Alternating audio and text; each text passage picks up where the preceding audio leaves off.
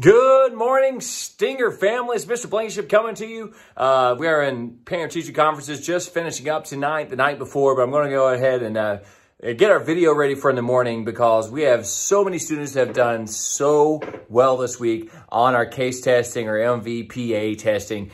Very proud. I've been popping in so many classes. The students are sitting there quietly working. Teachers have been giving me a list of all those classes that are giving their best effort. I can't wait to see your results because I know you're going to rock this test out. And that really let us know, students, where you are and what else we need to get you where you need to be in your classes. So these types of tests are really a nice diagnostic or a way to help us to see where you are, and that way we know what other resources we can get you where you need to be, because we want to be the best school around Northern Kentucky. I know we have the best kids, we have the best teachers, so we got to get those scores right where they need to be to show where we are. So as promised, you get to choose. So we'll have a class tomorrow, one of those, they get to choose my next beard style. So those kids can come up with something creative. Now, granted, I know somebody wanted me to grow out like a Santa Claus, like foot-long beard. My wife would not go with that. She's not a big fan of the beard. But you get to choose something weird that you can do with this mess that's really itchy. All right. So a few of the ones that students in the front office have come up with, I don't know how this is going to take place, but it kind of matches my bow tie. Then we got the Superman. Oh, that's my actual school picture when I was a teacher, by the way. Here we go. This one's good. The monkey tail. The question mark.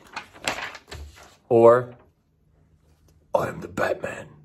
All right, so you guys get to choose. Or if you have something else, someone even said, shave this and leave this big old chops. Another kid said, just straight down through here. Somebody said a big old like connected Fu Manchu.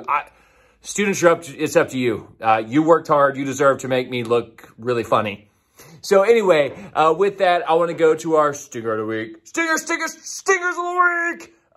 This week, I've got to give shout out once again because leading away our 5th grade classes, top to bottom, on the testing, on the classroom expectations, and with all they're doing, getting ready for their musical this week. I've been very, very proud of them. And our faculty, I got to give out to Dr. McKenzie for all his work with these students to try to get him, to get our classes ready for their musical. We have a 5th grade musical and making up. So over the COVID years, the 5th and 4th grade didn't get to do their 3rd grade musical. So if you didn't know, Dr. McKenzie is getting our 5th grade rally together under a very short time frame to get a 5th grade musical together and a 4th grade musical, just so those kids can showcase and show what they're doing in school in the music classes for the parents. So thank you for our Stingers of the Week, the 5th graders, for working hard, and Dr. McKenzie, thank you for that.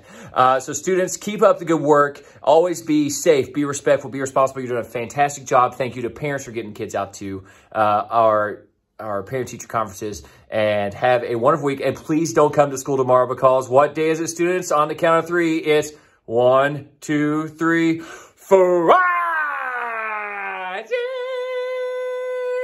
Have a good weekend.